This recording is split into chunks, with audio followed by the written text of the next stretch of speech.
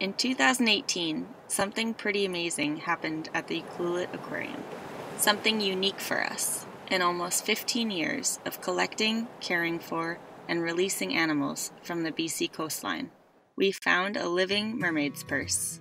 A mermaid's purse is an egg case laid by certain cartilaginous fish such as skates, sharks, and ratfish. There is a pretty large variety in mermaid's purse shapes and sizes. In fact, there's enough of a difference between them that a practiced eye can usually tell which species laid the mermaid's purse just by looking at it. That's how we knew that the mermaid's purse we cared for was one laid by a big skate, also known as the Pacific Great Skate. A skate looks a lot like a ray, think stingray, but there are a number of differences between the two groups of fish. Rays give live birth, have long, thin tails, often have stingers along their tails, and have plate teeth for crushing prey, or, in the case of manta rays, are filter feeders. Skates, by comparison, lay egg casings called mermaid's purses, have thick, fleshy tails, can have barbs on their tails, and have sharp, pointed teeth. The big skates we have here are the largest species of skate along the Pacific coast of North America. Okay, back to the mermaid's purse. Mermaid's purses are pretty incredible. They're made out of a super tough collagen fiber that protect the young animals that are inside. The casing is the only thing between the baby fish and predators, since the mothers don't stick around to protect or raise them. By contrast, most other fish eggs have a thin membrane surrounding them.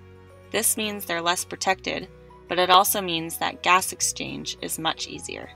As fish develop gills, they need to have access to oxygen. A mermaid's purse, on the other hand, has thick collagen fibers that do not allow oxygen through to the baby fish. Thus, the egg case needs to be open slightly to allow fresh water in. It's not uncommon for empty egg cases to wash up on local beaches, which is especially common after big storms, but finding one that still has life in it is pretty unusual. Once the case opened naturally, it was time for us to see if there was anything inside. Very, very carefully, our marine biologists cut a small window out of the egg casing and saw the most incredible thing. 3 developing big skates, alive and well. We quickly replaced the missing square of collagen casing with a flexible, transparent sheet.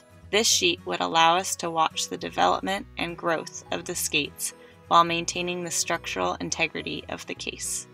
We watched as their eyes developed, their yolk sacs shrank, their tails grew, and they developed colors and patterns on their skin.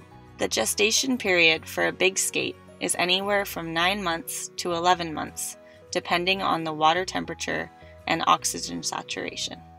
Our aquarium runs as a flow-through system, meaning we get our water from the ocean right outside.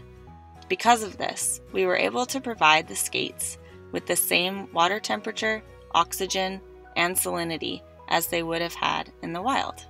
Since we weren't sure how old they were when their egg case washed ashore, we could not be certain when they would hatch. So we watched and waited and watched some more. And then one day, 9 months later, they hatched. With their yolk sacs slowly being absorbed back into their bodies, they began eating. Little pieces of krill were their favorite, but they also ate tiny marine worms, clams, mussels, and even little shore crabs. In late October, our veterinarian gave them a good looking over and confirmed that they were healthy, hunting, and ready to go home. We applied for a release permit from the Department of Fisheries and Oceans Canada, and before we knew it, the release day was upon us. It was a day of mixed emotions. We were sad to say goodbye to these tiny creatures that we'd grown to love so much, but seeing them go back was incredible. Our mission at the Ucluelet Aquarium is to raise awareness about local marine biodiversity and promote respect for the ocean environment. These incredible young animals touch the lives of millions of visitors, online followers, and community members. This has been such a wonderful journey for our tiny, end-of-the-road community on the far west coast of Canada. and we're so happy that we could share it with such a large audience. We hope we can continue to have a positive influence on this incredible coast and ensure a future for an ocean healthy enough to support the lives of the animals that live here now and in generations to come. Thank you for joining us on this amazing journey from all of us at the Ucluelet Aquarium.